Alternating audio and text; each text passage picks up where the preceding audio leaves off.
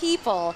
The people are what make this Thanksgiving parade such a spectacular event. Oh, yeah. Not just the people out here watching, the people involved in making these floats. These are intricate, they are spectacular. Look at this float called Turkey in the Wild.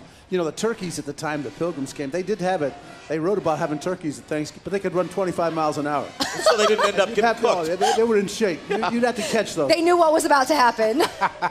Ollie, this has been in the parade for many years. Yeah, I hand carved that thing, believe it or not.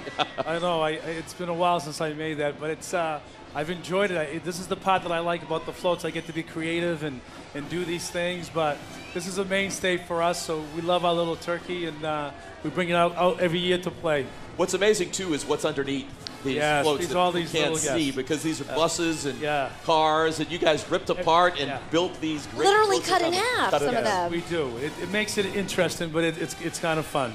It's all good. It's all good. We really enjoy it. And then you can see, and of course we have plenty of artisans that come and paint it after I get done carving, by the way. Yeah. You know, because they make it look really nice. You know, I do all the construction, but they make it beautiful. So it's a team effort as usual.